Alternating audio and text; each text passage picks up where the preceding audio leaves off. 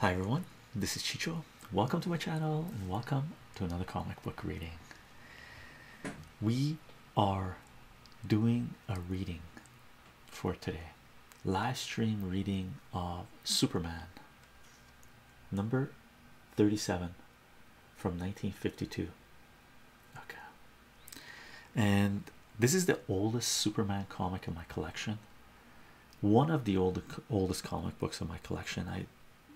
I believe I do have some comics in the early 1940s, maybe late 1930s. Nothing related to Superman or Action Comics. So this is the oldest sort of DC superhero comic book that I have in my collection, and I picked this up recently in the last few years. And the person I picked it up from graded this thing at 5.5, so very good, fine minus. And I would tend to agree with them. I did flip through this when I first bought it, so it's a nice book, and I'm glad we're reading it because I'm actually thinking about sending us to be graded. But aside from that, quick little lowdown, let's take a look at the cover. And what I want to do, actually, I'm going to take this off out of the mylar and just let you know who some of the creators are that have worked on this.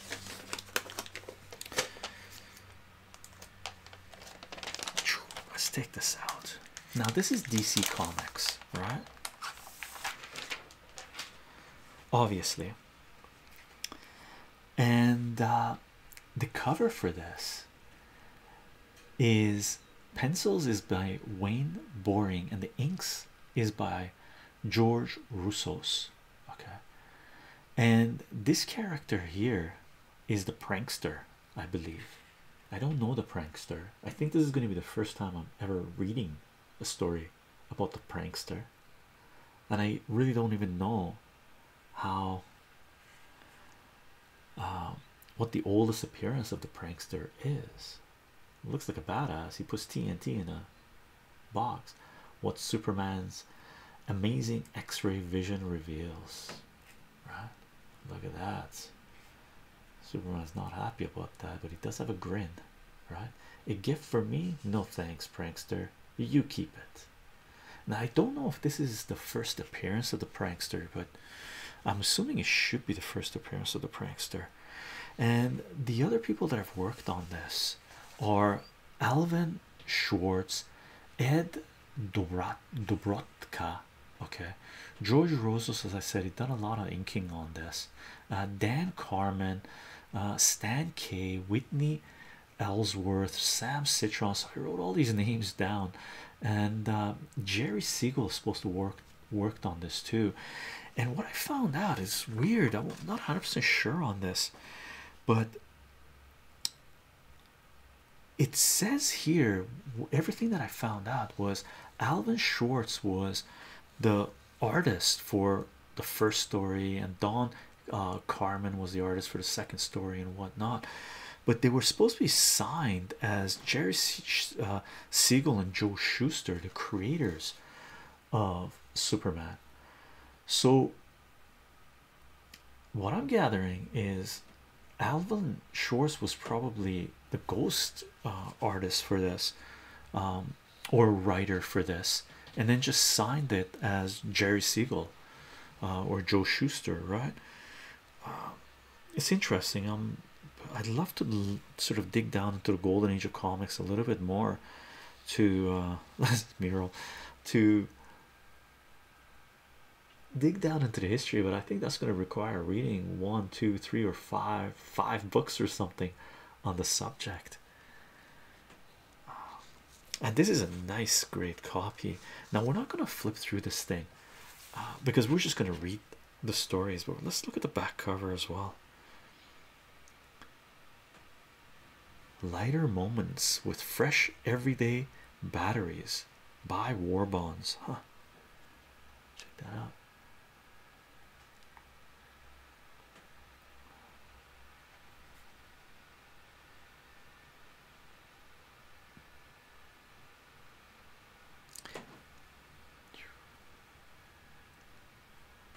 Ever ready, not every day, ever ready.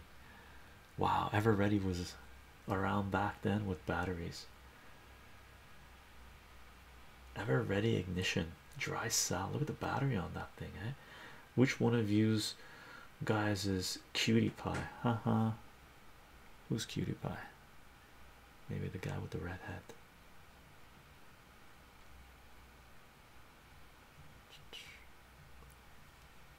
Ever ready. What does that say? Let's take a look. Having a hard time focusing. There we go. Let's get the jab. Let's get the jab and get it over. What? Ready. Number 6. Dry cell continues to provide dependable power for the vital field telephone equipment of our armed forces. But you'll be glad to know they are available in increasing quantities for civilian use. Fresh, full powered, long lived. As always, ask for them at your dealers now. The registered trademark Ever Ready and Ignition, distinguished products of National Carbon Company Incorporated. Cool. And this is 1945, just coming out of World War II, eh? Very cool. I mean, seriously, the history of this thing is insane. Insane. 52-page magazine. Right. Nice clean artwork, right? Look at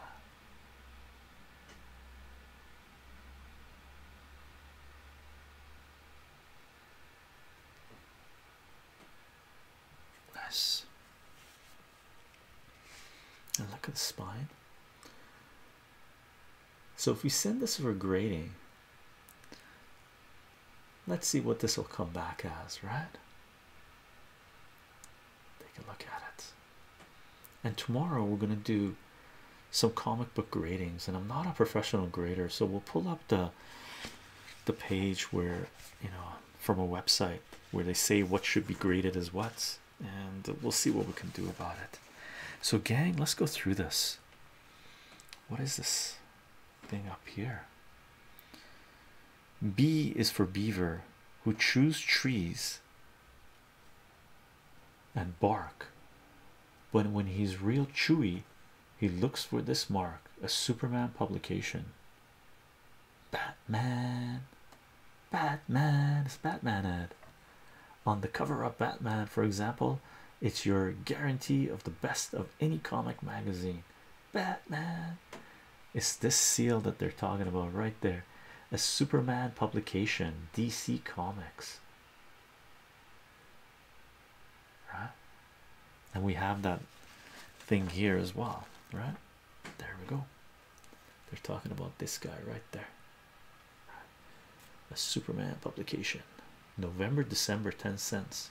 So this is spanning 2 months, right? That's why when we did the math, we should double what it's going back as, right? So 6 years, right? If it's coming out once every 2 months, Superman comics, I didn't realize that. So 36 divided by 12 is 3, multiplied by 2, that's 6, and this is 1945. So Superman comics came out in 1939. Very cool, very cool. Let's read this as well. Editorial Advisory Board, Superman DC Comic Magazine. Dr. Loretta Bender, Associate Professor of Psychiatry, School of Medicine, New York. Wow, University. Pearl S. Buck, author. The Good Earth, The Promise, etc. Winner, 1938 Nobel Prize. President, the State and West Association. Joseph Frank, consultant on children's reading. Child Study Association of America. Wow. Bess B. Lane, educational director, United Parents Association. Dr. C. Bowie Millikan, Department of English Literature, New York University. What? They have all these people on their board of directors, advisors. Dr. W.W.D. Sones. They probably just paid him a little bit of money to be able to put their names on here, right? Professor of Education and Director of Circulation Study, University of Pittsburgh. Dr. Robert Thorndike, Department of Educational Psychology, Teachers College, Columbia University. Com, I don't know what com would stand for. Com Jean Tooney, USNR, former world's heavyweight boxing champion, member executive board, New York Boy Scout Foundation. Wow, commander, I guess, Commander Jean Tooney. Wow.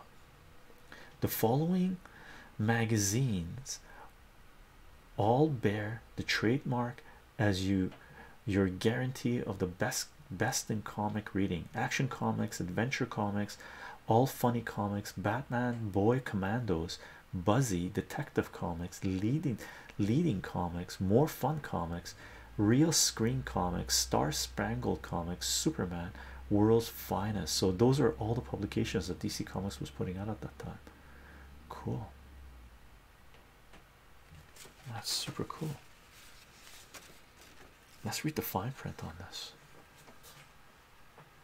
Superman number 37, November December 1945, published bi-monthly by Superman Incorporated, 430 Lexington Avenue, New York, 17 New York. F.W. Ellsworth, editor.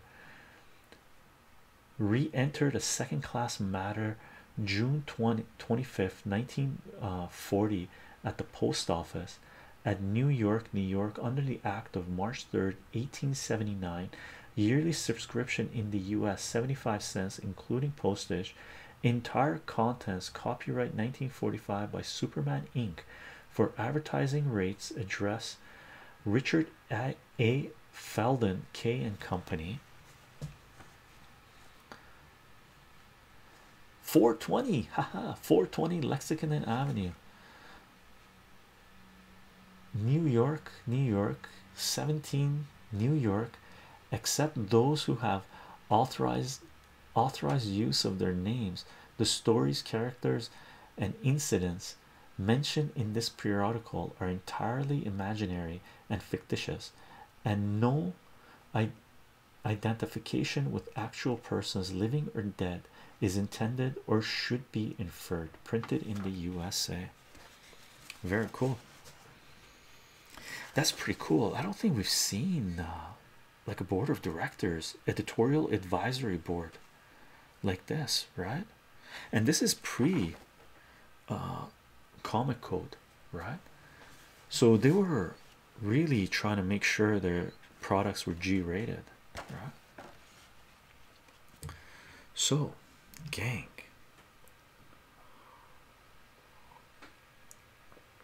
should we do a reading of Superman number 37? Let's go through this. And there should be 4 stories in this, 3 main ones and a 2-pager. Okay, right? So let's take a look at this thing.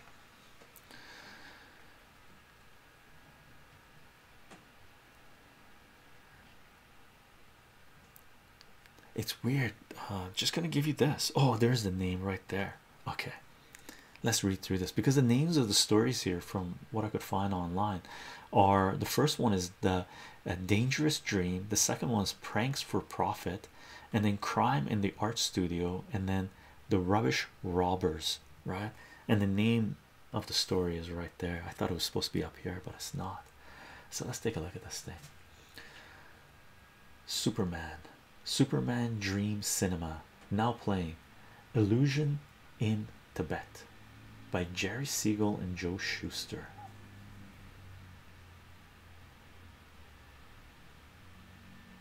Interesting.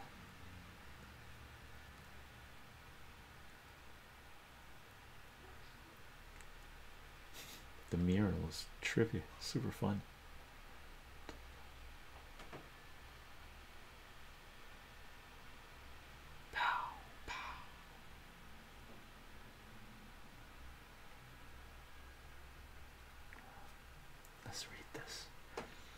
Strange indeed is the stuff of dreams, but stranger still is the perilous reality which brings Superman to the endangered dreamer's rescue.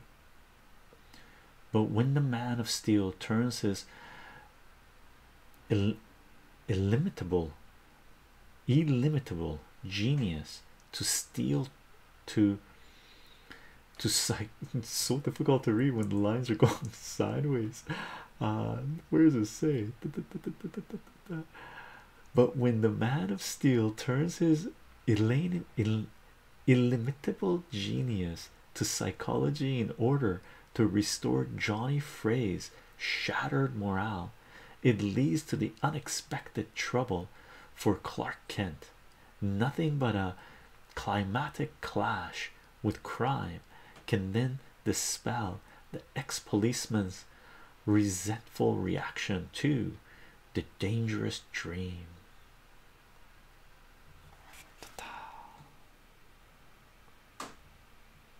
Is that like Clark Kent in the ticket booth selling tickets? Looks like it. So Superman selling tickets to his own show. Is this the dream sequence? The beginning of the dream sequence?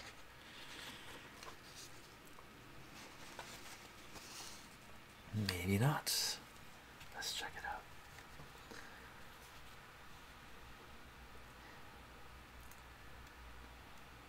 Night Extra Planet. Velvet gang slips through police net. Police Johnny Frey resigns after mob escapes him. No reason given for action of former cop hero. Impossible.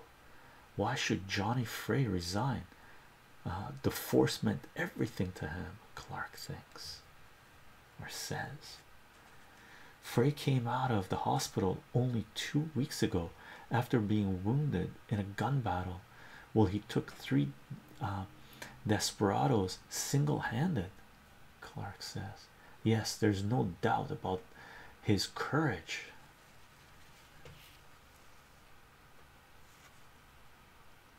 He's refused to talk to reporters, but maybe he'll talk to me. We're pretty good friends, Clark says. Well, go see him. There may be a story in it. I'm assuming that's Clark's editor, boss. That afternoon, it's Clark Kent, Johnny. I'm not talking to the press, Clark, but come on in. There's Johnny. How about telling an old friend why you resigned, Johnny? I know I can trust you, Clark. Besides, if I don't talk to someone, I'll go crazy. But if you ever blab, Johnny says. He's reading a lot of books.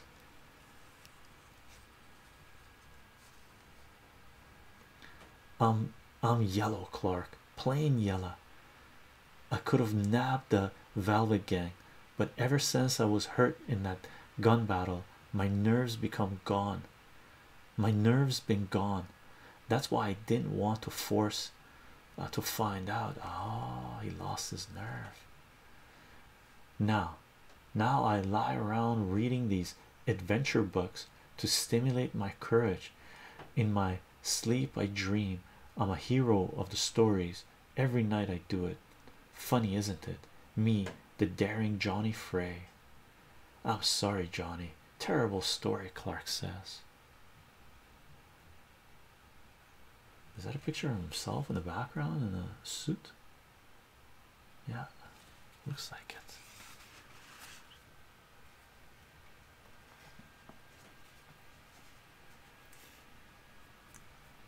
Afterwards, as Clark leaves, what a tragedy, reading and dreaming, and too proud to tell the world what's happened to him. If only dreams could come true. And why shouldn't they? Yes, why not? Clark's got an idea. With the help of Superman, he says. There he is, reading a book on Tibetan travels and half asleep already. He's on the windowsill or outside anyway. Asleep at last. Now let's run through this book and examine the stuff that dreams are made of. Superman's reading the book. 500 pages, reading time 10 seconds for Superman. It's going to be some job setting the exact scene and getting the paraphernalia, but I think I know where to go, he says.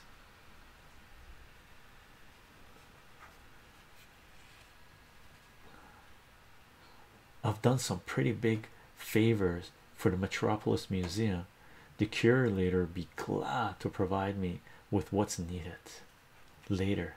Like a Superman grabbing all this stuff later. Gracious, what a load. Are you sure you have everything? Yes, and thanks to the museum, you've been a great help, Superman says. And this, abrupt as it may seem, ends the first part of our story. What ends the first part of the story? It's gonna continue after like a. Oh, so he goes and sets this up. Look at this, look at this. So we end here and we black out, and here we go. Here we go.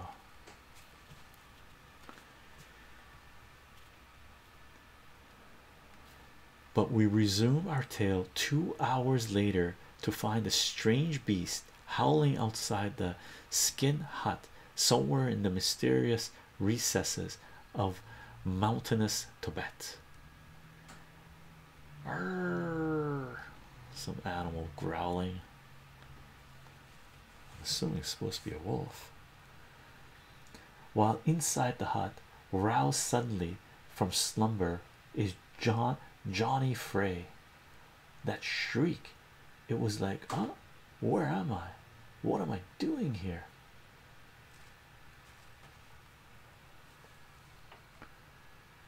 This tent is vaguely familiar. Of course, that picture of the interior of the explorer's hut in the book I was reading before I fell asleep. Surely I'm dreaming, but how real it seems. That shriek again. Why, it's just like the book where the author picked up his rifle and went outside.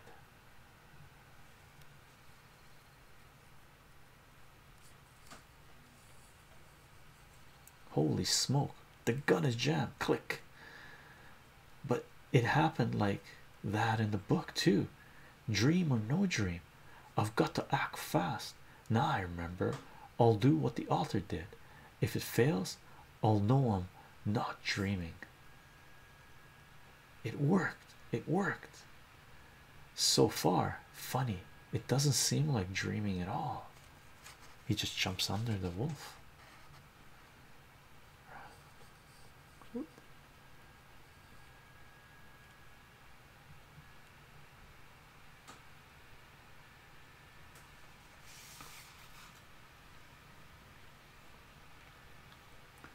Next, the author used his rifle butt this way to apply additional leverage to the dog's leap so that its own momentum carried it over the edge of the cliff. Oh man, he just killed the dog.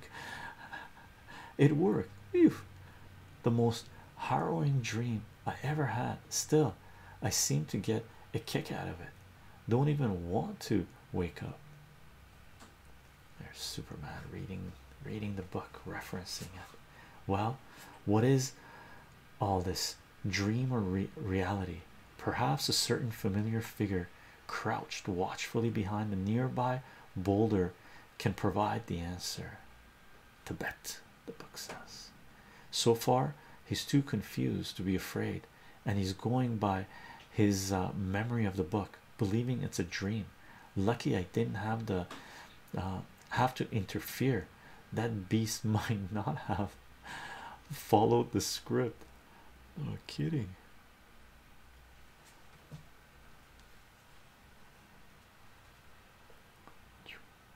Yes, it was Superman who set the stage, whisked the sleeping Johnny off to Tibet, jammed the rifle, and planted the wild dog, exactly reproducing the conditions of the book. But now what? The next danger, according to the book, would be the landslide that, oof, landslide that, oof, beats, and they're coming this way. Better investigate. Beats, hoof beats, hoof beats. Okay, no sound effects to tell us. There's the hoof beats. Vicious looking lot, probably a robber band, headed towards the hut too. Maybe I ought to stop them after all. This is one of the guys from the mural inside the in front of the theater, right? No reason for Johnny's dream to follow the book exactly. This real danger should stimulate his courage as well as the one I intended to plant, and meanwhile I'll keep watching in case things get too difficult. There's Johnny's little hut.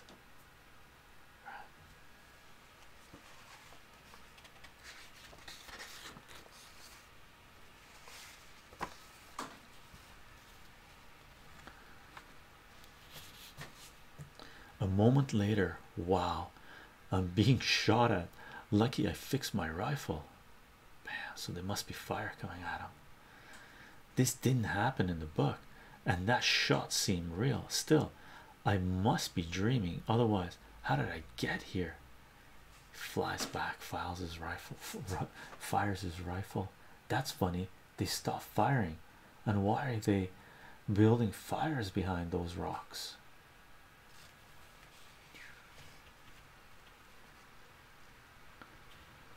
From his vantage point above, they're building smoke fires and using the wind to force Johnny into the open.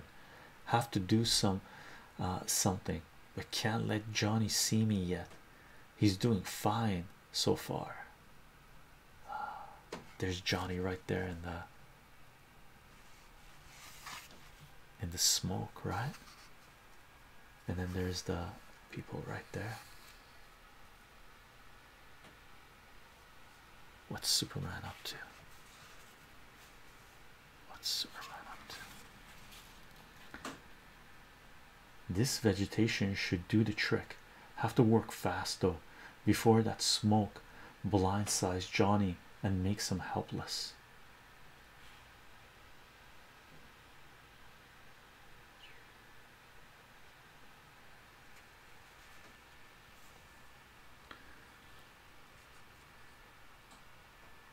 Quite a job weaving the stuff into a fan. Is that what he's doing? Yeah. Seconds later, this ought to make those bandits eat some of their own smoke. He made a fan, so he's blowing the smoke back out to the bandits. While down below, cough, choke, can't stand this much longer. Cough. Ah, the wind is changing, and the scoundrels are being choked by their own fire.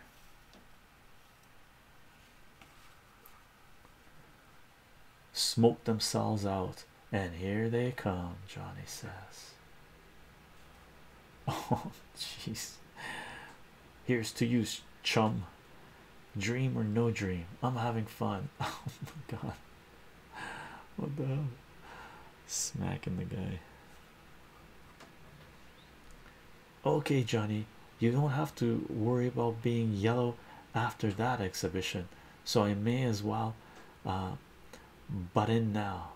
Here comes Superman, prancing pogodas. Superman, prancing pagodas. What is that saying? Prancing pagodas. Superman, too bad you fellows have no nice jails, but maybe from now on you'll stay home and be good. Boom. Wait a minute, now I'm beginning to get it. You brought me here, you did it, you're behind all this, but why? Johnny says.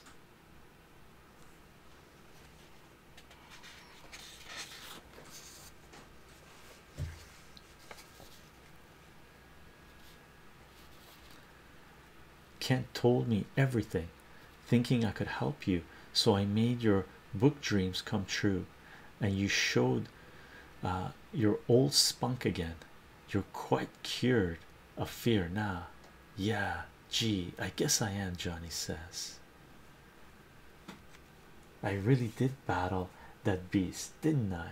And those robbers too. Yeah, it was no dream, so I couldn't be yellow anymore, could I? No, Johnny, you couldn't.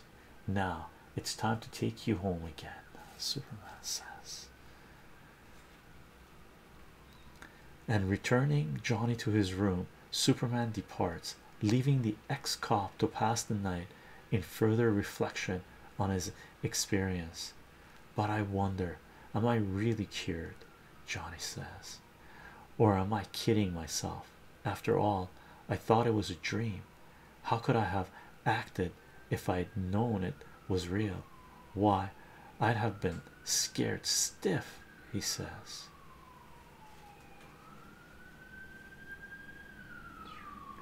Of course, I've been a chump, cured. Baloney, Superman made a fool of me. That's all Kent's idea too.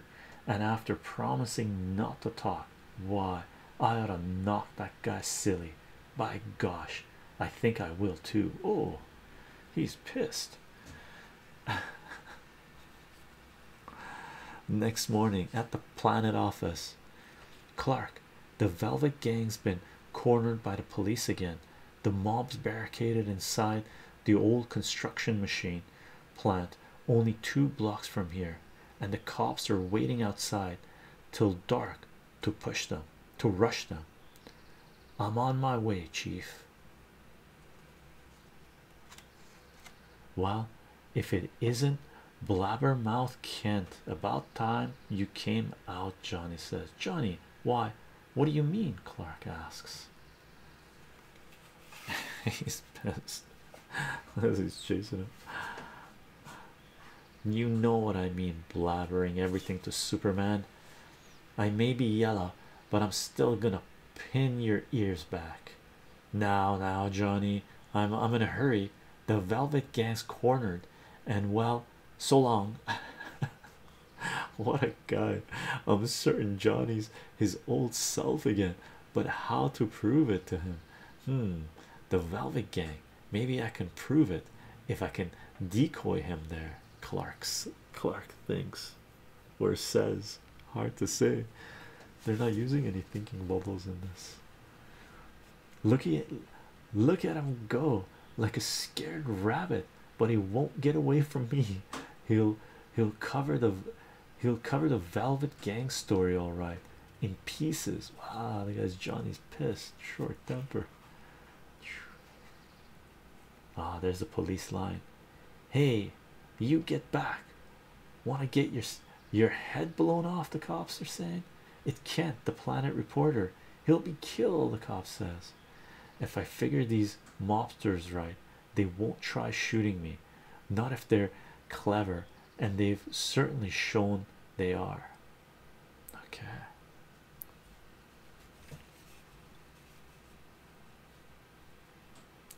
A visitor.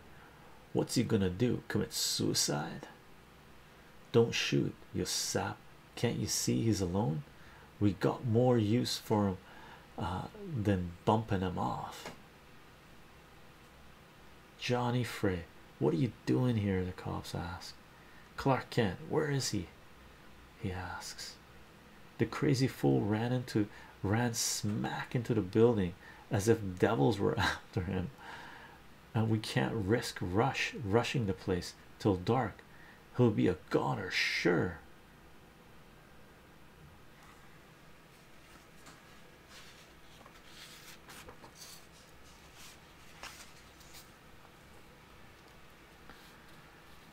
Gosh, what did I do? I must have scared the poor sap silly. His blood's on my hands unless I get him out. Okay, so his temper is subdued now. Now he's acting like a friend. Hey, Johnny, come back. The cops are trying to stop Johnny from running in. Stay back, man. I'm not risking any lives, no matter how much I like Johnny Frey. He's not on the force now, and if he wants to play hero, it's his business. We stay here till it's dark. Look at the police chiefs.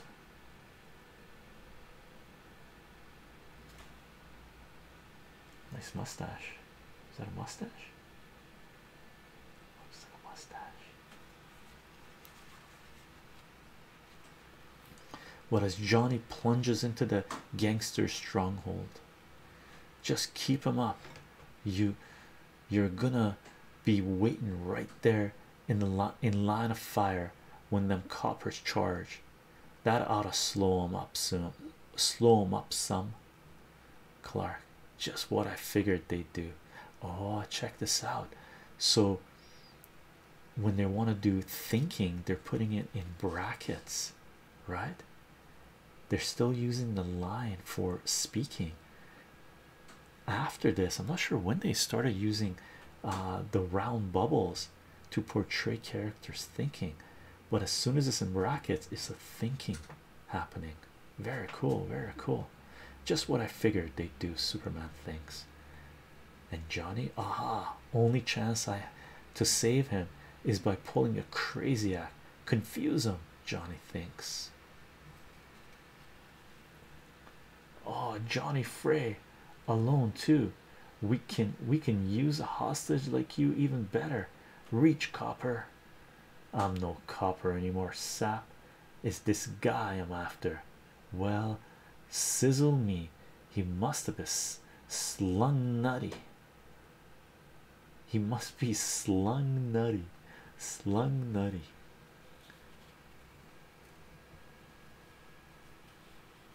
Yeah, like a fox. And here's proof. Johnny says he's pulling a fast one. Look out. Past the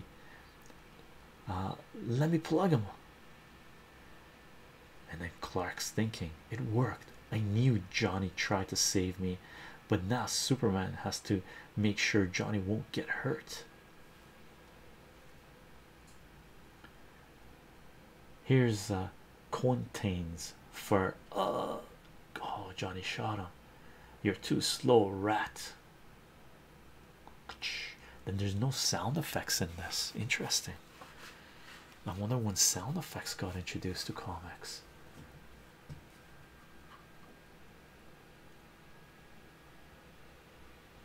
So it's a let throwing party you want, huh? Okay, let's see how rough the Velvet Gang can play. Bam, bam, they're firing. Blast the guy. I can't get him a line on him. Get a line on him. He's hiding behind the machinery.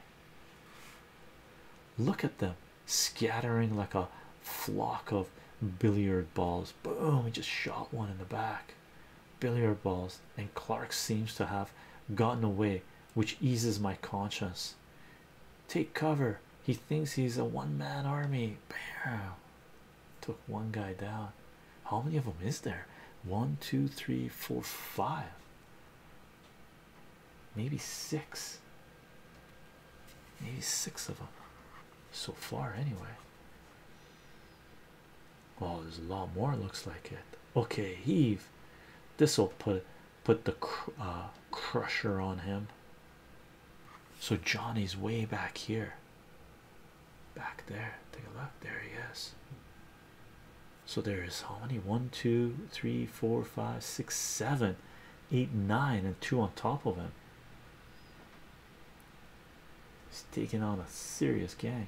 But suddenly a mighty ally streaks into the scene of battle. Superman. We're hashed. Throw in the towel. We're hashed. Throw in the towel. Look at this. That kind of punch, we're gonna take people's heads off. Superman, and he's taking the joint apart.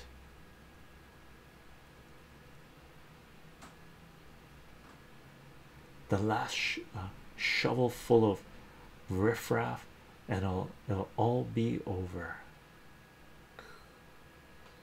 Look at that. And they're Tommy guns. Nice Tommy guns. Kapow, someone says.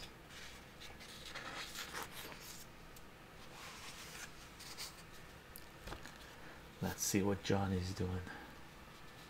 Seconds later, sorry I had to bust in on your picnic, Johnny, but I got a tip that the Velvet Gang was making a stand here.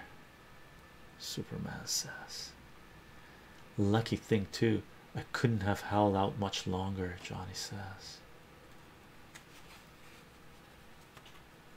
I'm only here because of that dizzy Clark Kent. I threw a scare into him, so he lost his head and rushed in here. I had to try to save him. And you did all right too, Superman says.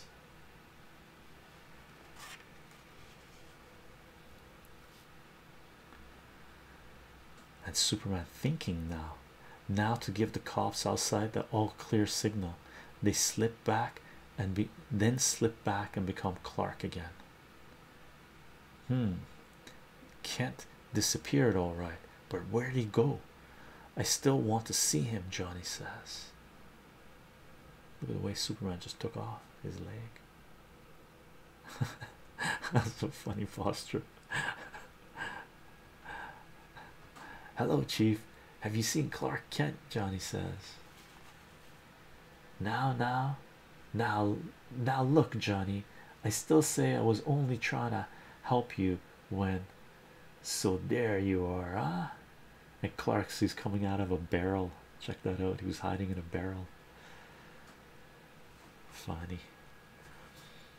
Shake, pal. I owe you an apology. Getting Superman to help me really worked. Only it took this little fracas.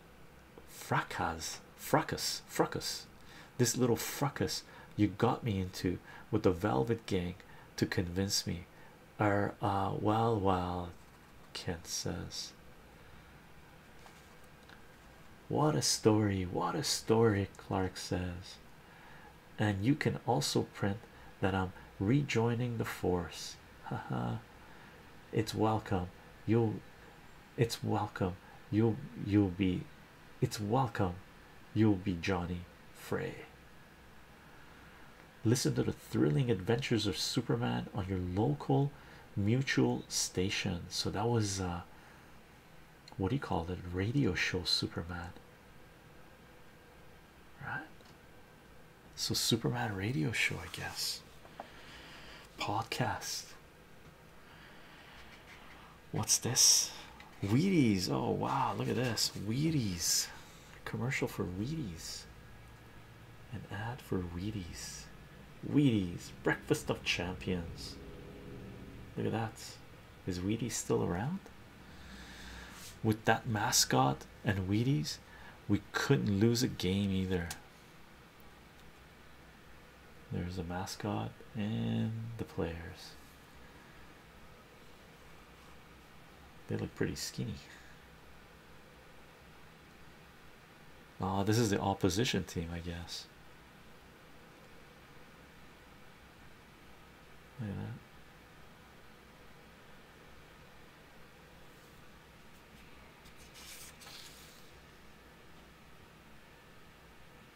Should we read this? Let's read this. Check this out. Here's what it takes to build a winning breakfast: milk, fruit, and Wheaties. Famous breakfast of champions. Big flakes of rich whole wheat, roasted honey brown, toasted crispy fresh, flavored just right with sweet malt syrup. That's Wheaties, and that's champion nourishment in mighty delicious form. Put in your bid for lots of milk, fruit, and Wheaties breakfast of champions. Start eating like a real champion. Starting tomorrow morning. What does that say? Wheaties and breakfast of champions are registered trademarks of General Mills Incorporated. And here's a caveat, right? They always say Wheaties breakfast of champions with milk and fruit. With milk and fruit. You got to get your fruit in there. That's the minerals. That's what you need. And here's the prankster. Look at this guy. Look at this guy. This is the second story. Let's take a look.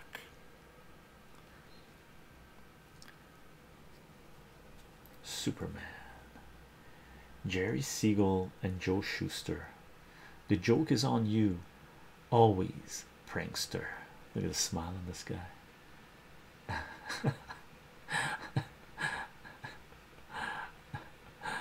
He's going after the money.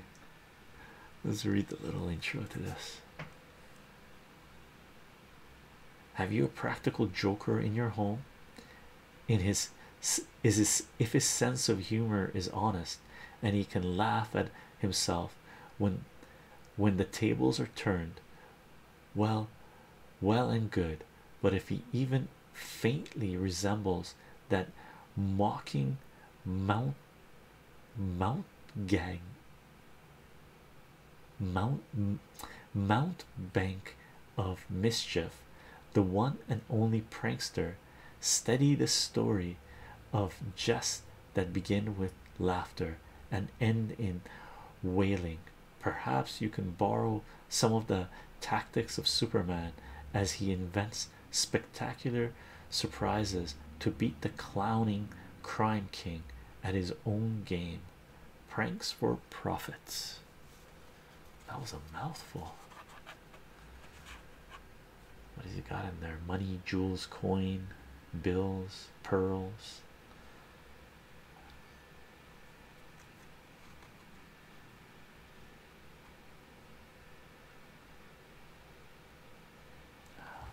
Let's read this.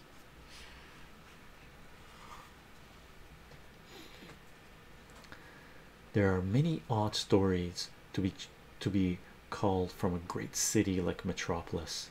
For example, Lois Lane's latest. Nice feature yarn you've written about some of our more prominent practical jokers, Lois. I've been keeping notes on them for months, Clark, and I've found all kinds. Writing for the Daily Mail, I believe. No. The joke of some of them are pretty rough. For instance, Alvin Arnold's. You say you want a raise, Smith, and you've been here 20 years? Sit down. Thank you, Mr. Arnold, he says.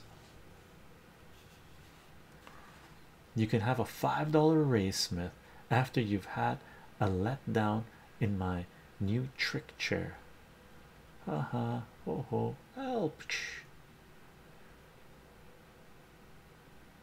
So he puts him on a prank chair and falls down.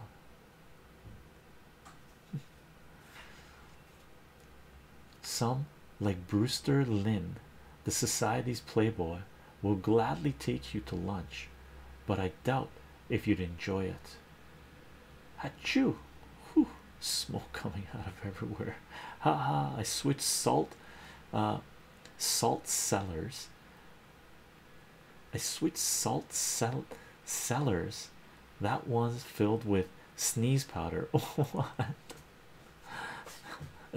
What an a-hole. And yet another Dexter dreams for example, do the world a service by taking the conceit out of people. Yes, indeed, I bagged these specimens in the heart of darkest Africa, at tremendous personal risk. You don't say, he says. Exhibit number 13. Wild boar stuffed with self-conceit.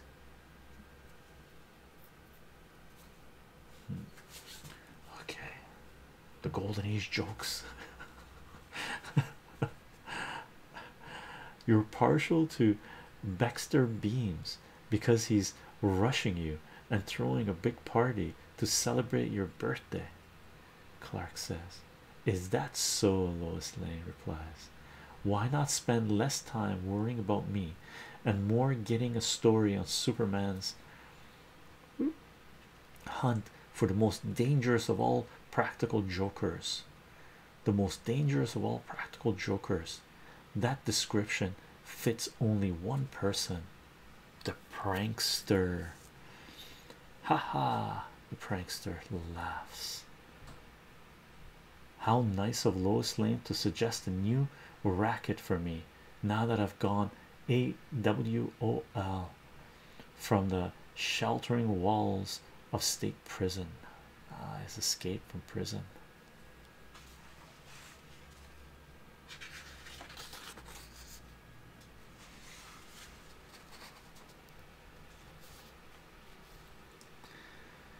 So it is that A. Alvin Arnold receives a visit from an odd looking little man. P.R. Angster, professor of practical jokes, or so your card says. Have a chair, the guy says. No thanks, that collapsing chair gag had whiskers before I did.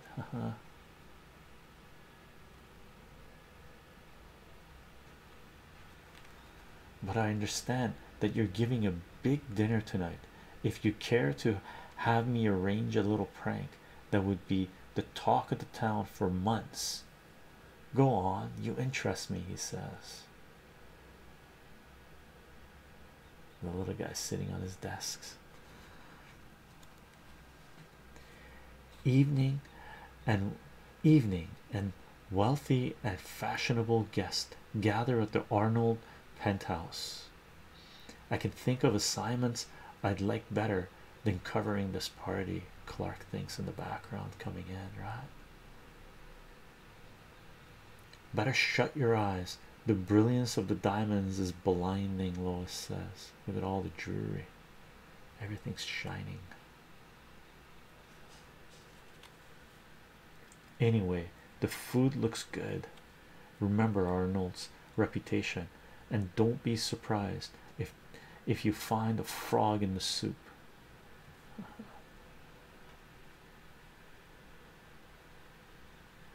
Serious spread.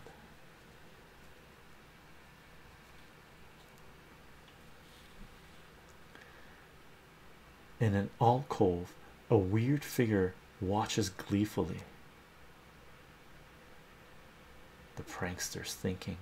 Arnold thinks I'm using only a mild current to startle them, and none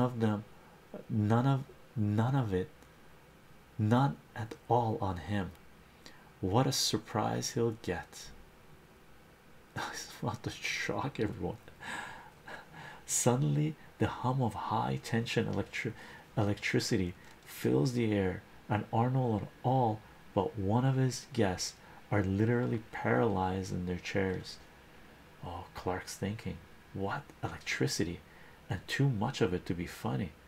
It's knocked everybody out, zapping everyone,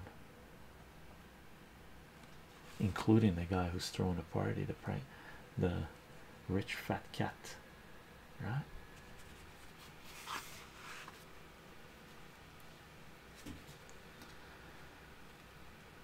The only one unaffected by the current, Clark witnesses the start of one of the strangest robberies of all time.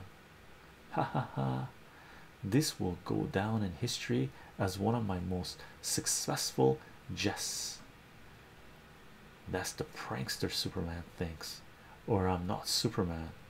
I'll pretend to fall under the table.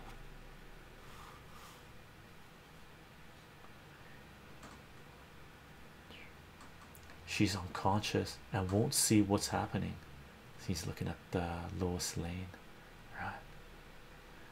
And the sooner I get her and the others away from that voltage, the better.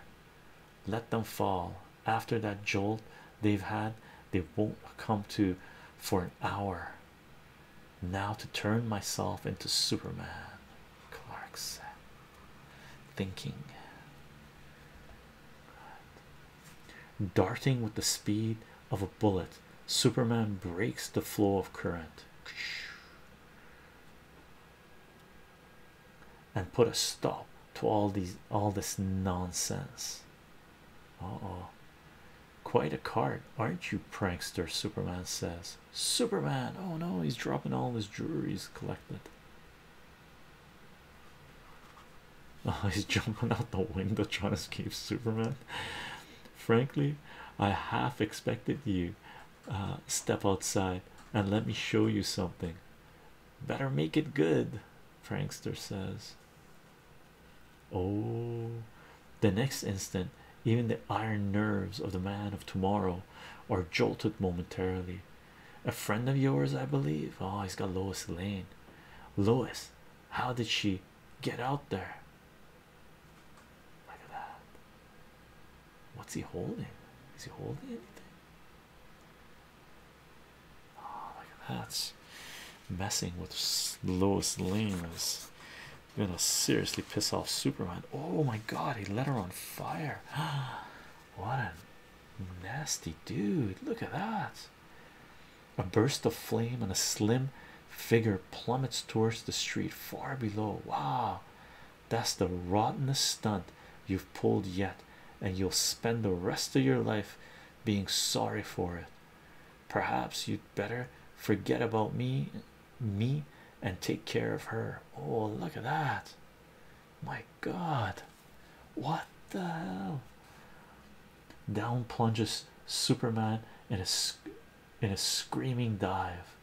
Look at him jump. I should have kept an eye on her. If only I'm in time. Oh no.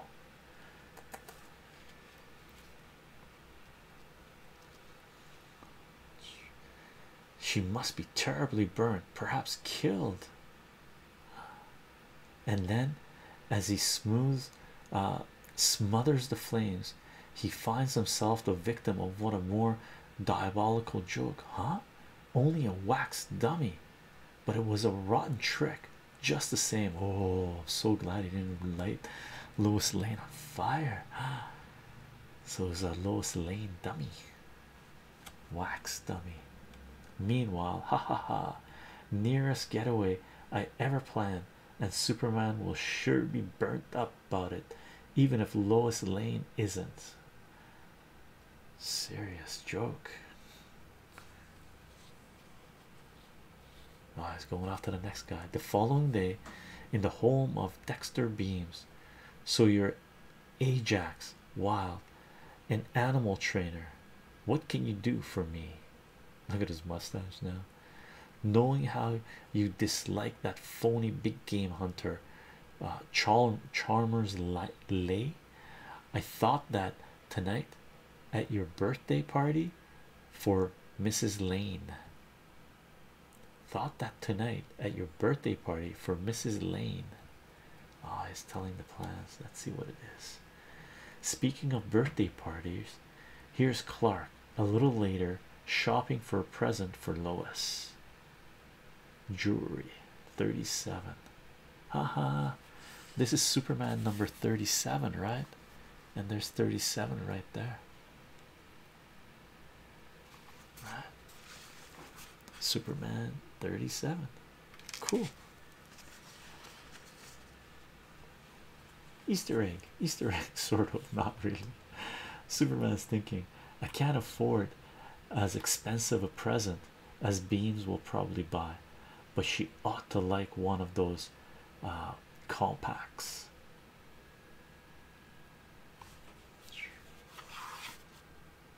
Let's check this out.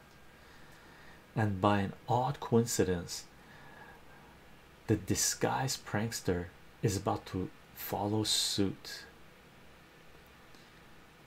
Prankster's thinking, there's Clark Kent, who has written so many uncomplimentary things about me, since he's undoubtedly buying a present for the bothersome Lois, from the bothersome Lane girl.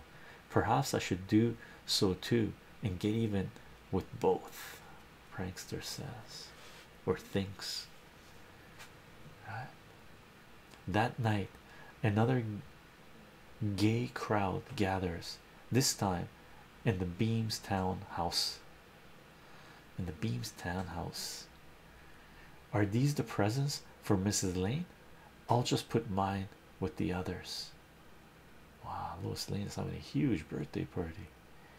Prankster's thinking, here's my chance to switch the packages. Oh, what's he gonna do? May I have the next dance, Miss Lane? I asked her first. Oh, she's surrounded by men. Clark's in the background thinking, I probably won't even get within hailing distance of her. As usual, Chalmers Lane is busy telling heroic stories about himself.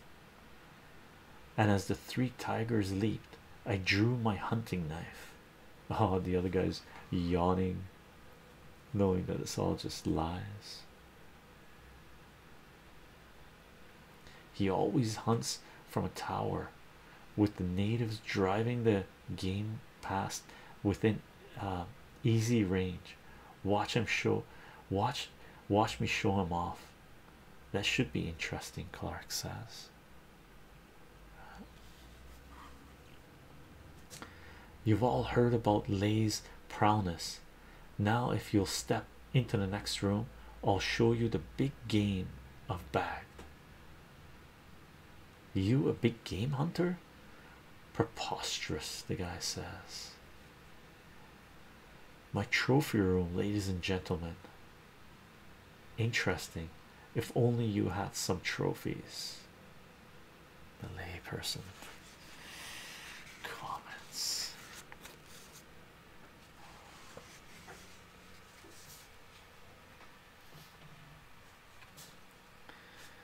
I don't stuff them.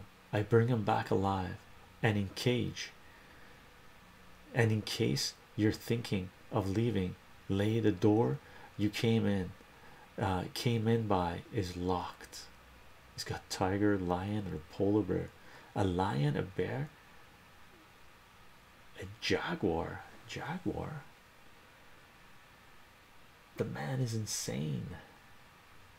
Lion, a bear, and a jaguar. Okay, I guess that's a jaguar. Oh, Clark, I'm afraid, Lois Lane says. So am I, but I'm glad to note that you haven't forgotten me entirely.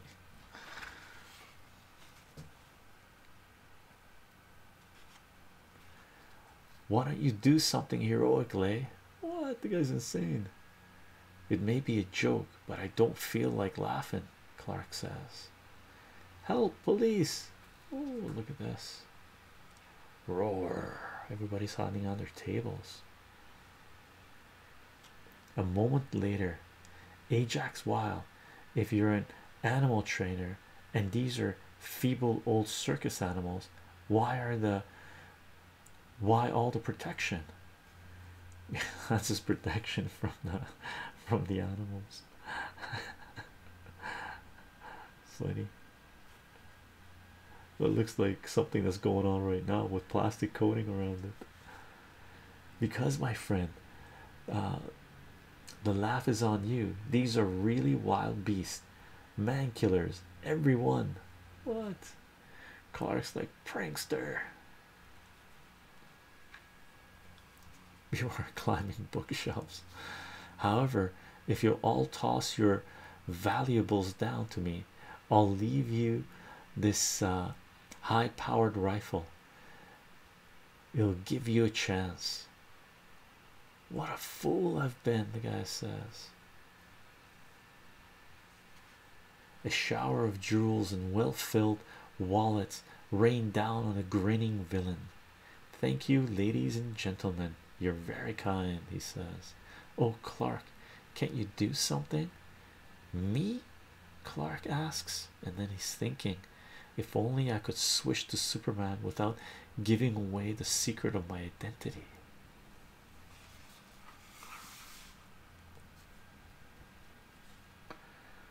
But the grim jest is not yet ended, and now, to show you my appreciation, let my present present you with a beautiful specimen of the rhinoceros family. He's got a rhino in there, the most dangerous animal alive. It's Murr. the guy says. Wait, you promised to leave the rifle. Did I? Ha ha ha. Happy birthday, Miss Lane, and good night, all. You'll pay for this when Superman hears about it, Lois says. I swear that's not a jaguar, that's a tiger.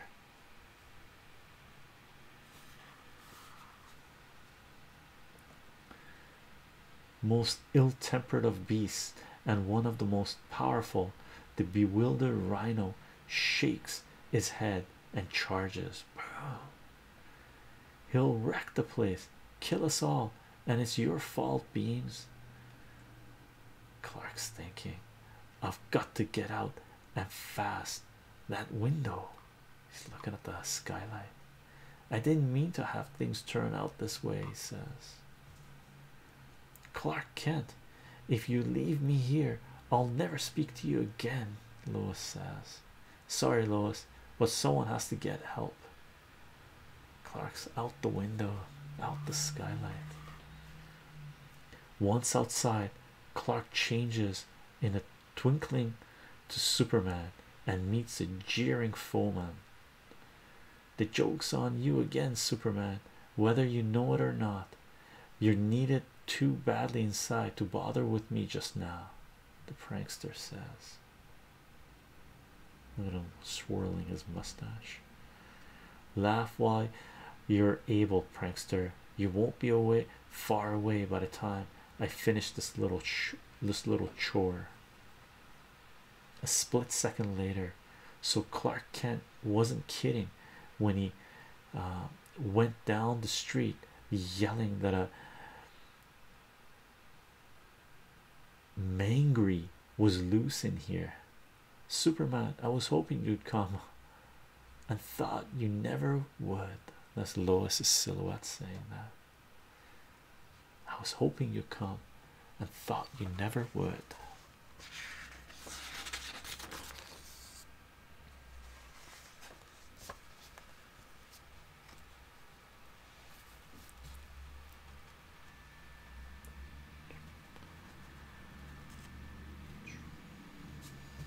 A mountain of bone and muscle hurls towards the Man of Steel. Playful fellow, isn't he? Careful, Superman. I've seen them kill elephants. Boom! Punches him. Elephants, did you say? If there are any around, bring them on. Boom.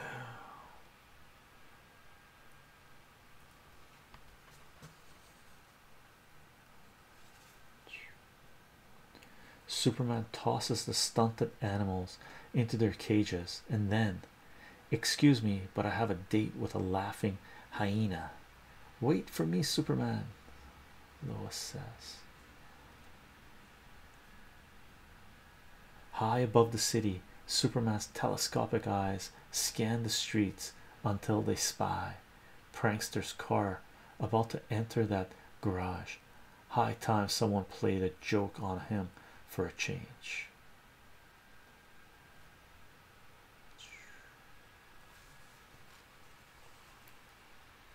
Moving with the speed of light, the Man of Steel lifts the garage from its foundation. Haha, I could have sworn the garage was there, but it isn't. That's Prankster in his car. Only Superman could do that. I'd better get out of sight fast. Ah, there's Superman thinking, got him worried now, but I'm not through yet.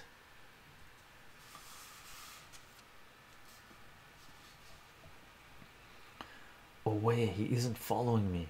If I can only get to... Oof! He rams into the telephone pole. Not a soul in sight. I don't like this, the prankster thinks.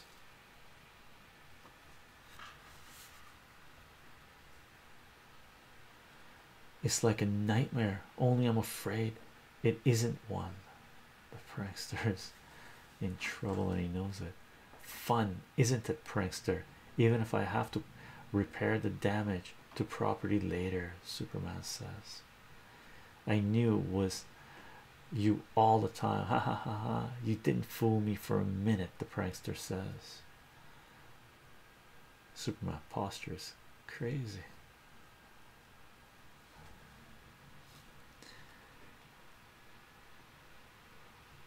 In the meantime, Beam's guests have quieted down, and Lois finally unwraps her presents. A compact from Clark. Wasn't that sweet of him? And then the guy who's throwing the party who likes Lois. I bought her pearls, but she's more excited over a simple little gift from that reporter. Huh.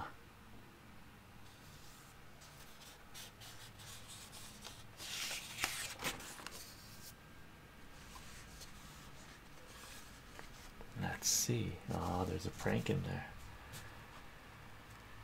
Prankster's prank. Oh, suddenly, wonder what's inside. Poof! Ho ho ho! A trick compact. Everybody's laughing. You don't need a powder puff. It explodes in your face. Ha ha. The police department gets a surprise package also. Mind if I hang up a bag of worn out tricks, Sergeant? I'll be hanged if Superman hasn't caught the prankster. Droll, isn't it? Ha ha ha ha ha. He's still laughing, the prankster. Obviously, he's insane.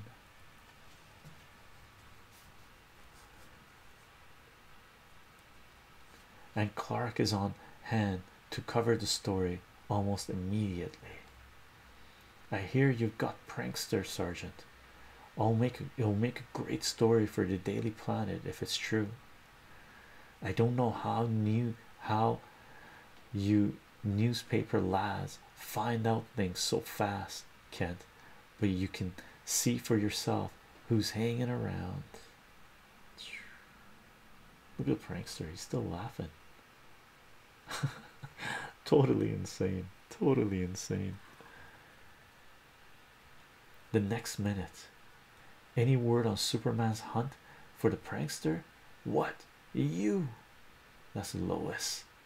Oh, looks like her face is red. Maybe that's the coloring. She's mad as very mad. Never mind, Lois. I've got the story. And isn't there too much powder on your nose? Haha. Everybody's still laughing. You've got a lot of nerve to speak to me after giving me that compact. I should think you'd had enough of practical jokes. Ah, Superman doesn't know what's going on, or Clark Kent doesn't. Prankster's laughing. Ah, I always manage to have the last laugh. Ha ha ha ha ha. That's like the Joker in a weird way. It'll be your last laugh, all right, in public. But Lois, I don't understand. The end. Clark doesn't know what's going on. I wonder who came first. I'm pretty sure Joker was around before the prankster. Like, I don't know. I haven't looked into the original, the first appearance of the prankster and the first appearance of Joker. First appearance of Joker happens in Detective Comics, but I believe it's in the 1930s, number wise, and 40s. So I'm pretty sure the Joker appeared before 1945 if this is the first appearance of the prankster.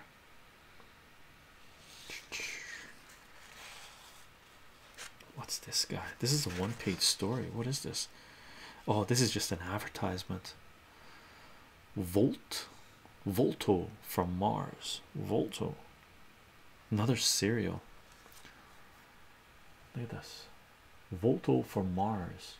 Volto's out of this world magnetic powers conquer a fiery inferno in the timberlands of the great Northwest. Save Jimmy and the Junior Rangers from a tragic fate. So, little story. So Joker was 1940. Elder God looked it up for us in the live stream. So Joker was 1940. So the prankster, this is 1945, so 5 years later. But I don't know if this is the first appearance of the prankster. Say, this is great. Think I'll take some up to Mars. Great nut flakes. Prankster was 1942. Elder God's doing checks for us. Awesome. So Prankster came out 2 years after the Joker. Great nut flakes. Whole grain. General Foods again. Cool. There's a little bit of foxing. I believe there's a little bit of foxing right there, right? The browning happening, but not much. And this is the centerfold, and the staples are really nicely in. Take a look. I don't know if this is going to focus. There you go. Right. The book is in really good condition.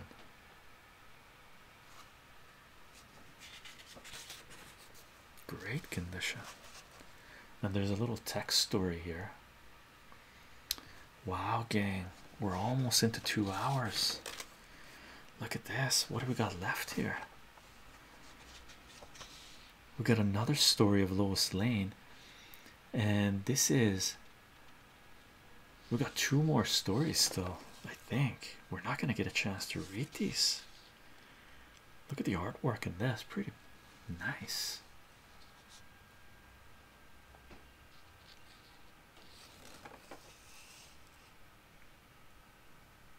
Cool. Look at this. Let's just flip through the rest of this and see. So there's one more story, which is like a how many page story? 1, right? And what's this story called? Girl Reporter. So this is a Lois Lane story. Girl Reporter. Okay.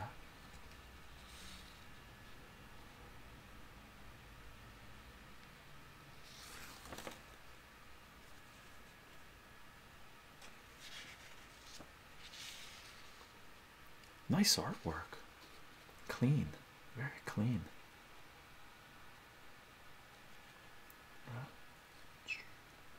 Let's see if we can focus. And the coloring is really nice on this.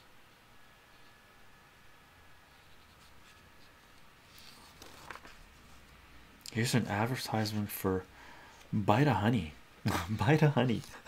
Need a bit of honey? Bit of honey. I do. I want some honey. I don't, this is no longer around. I've never seen it anyway. Bit of honey, too bad. I would have bought this when I was a kid, when I ate garbage like this. Daffy and Doodle. Daffy and Doodle. What is this Daffy and Doodle? Let's read Daffy and Doodle. Daffy and Doodle. I don't know Daffy and Doodle. Gosh, I'll have to shave again. You're always crowing about your beard, Doodle. Suppose you had to shave 20 or 30 times a day, like a man I know. 20 or 30 times, he says. I'd have to see that first to believe it. Okay then, follow me. There he is, barber. Okay, that's a funny joke. That's a funny joke. That's a funny joke. Shave 20 to 30 times a day. A barber does. A barber does, right? And he gets punched for smarty, right? Funny. People like to laugh. All funny. Buying comic books. Screen comics. I don't know screen comics. Screen comics, leading comics, Buzzy, and all funny comics. Cool. The symbol of your guarantee of the best in comics. So this is DC as well, right? Because it's got the Superman publication DC, guarantee of the best in comics, as they say, right? Here's another advertisement for Wheaties, right?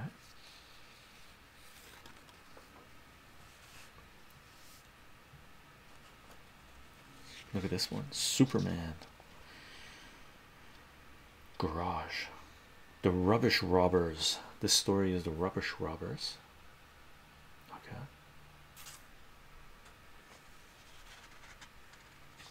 Rubbish robbers. The Lois Lane story was written by Whitney Ellsworth, and the pencils by Sam Citron, and inks by Stan K. Okay. And this one, this script is supposed to be Jerry Siegel, possibly. Okay. The pencils by Ed Dobrotka, and the inks by Stan K again. And Elder Gauss asking how many pages was this? I believe this was 52 pages. Yeah, 52 page magazine, right? From 1945. And look at all the, like, you seriously, because he's mentioning that you did get your money's worth out of these comics in the golden age, and you definitely did get your money's worth out of comics in the golden age, right? Very cool. So another story. Superman's doing a sketch of the guy.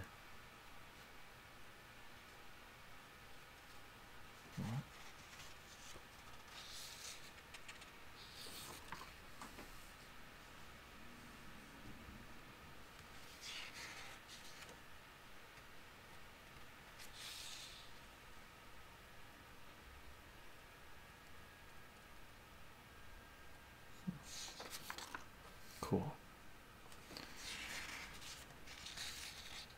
Lots of dialogue, lots of sketchy people, like mobsters and gangsters in there. Look at that, sketchy as hell. Right,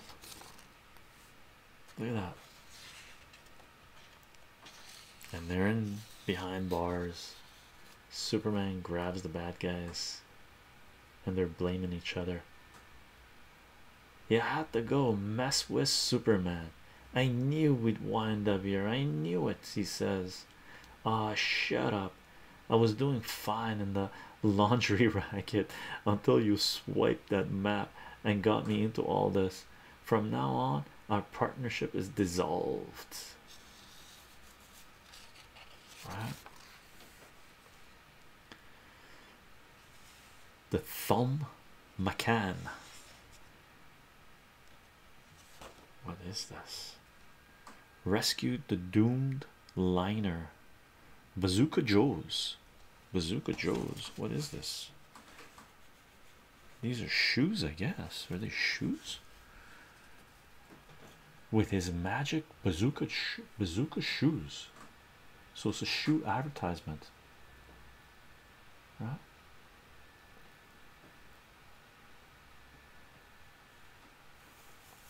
Shoes can make you a hero too. Shoo, whoosh. Look at him go. Vroom. If only you could buy shoes like that. Thumb McCann. Boys, make sure your shoes are Thumb McCann's. I don't think this brand is around anymore. Scuffy the Tramp. Let's read this little guy too. Scuffy the Tramp. What does this say? Yo, what the? This is the last straw. What's going on? Oh, he was sleeping in the straw pile, and he's what is that? Raking hay. Boop. Poked him. I can't sleep anywhere without being disturbed, the drunkard said. I think I'll just pretend to toss this rack through that window. Hey, Oh, he's doing what we read. Remember in EC Comics when we were reading, was it EC Comics we were reading, where the guy was trying to get arrested so he could get a good night's, where he could get a meal, Christmas meal. But this guy was just pretending, and he gets arrested, thrown in jail, and he's sleeping soundly, cutting a log. Zzz. Cool, cool. Supermen of America, secret message. Oh, you gotta decipher the secret messages. Okay, you code breakers. You can have a snapshot of this and decipher the secret message, whatever that says. Superman's secret message, code Saturn number 5. Okay, and send it here. Go back in time and send it here. Superman, CO, care of Action Comics. Dear Superman, please enroll me in a member of the Supermen of America. I enclose 10 cents to cover cost of mailing. It is understood that I am to receive my membership certificate, emblem, and Superman code. Cool. And there's a little bit of, holes in the thing here that come out through the, I guess it was sort of a scratch, because there's marks on this side too, so rubbed against something, so that would affect the grade as well. But yeah, I would say this is a 5, right? At least a 5, I would assume, because it's in really good condition, like intact, nothing's loose. So that's Superman number 37. Apologies about not getting to read the last 2 stories, but you get your money's worth in the golden age of comics with a 52-page magazine. And now we know Superman comics but published bi-monthly. I don't know why I didn't know that, or I didn't remember that. So Superman comics published bi-monthly, right? So magazine format, really. Okay, aside from that, we'll be back. We got more comics to read in a future live stream. For now, I'm gonna go back to the live stream, turn on the chat, turn on the cameras, and just see how people enjoyed this. Let's turn these guys on.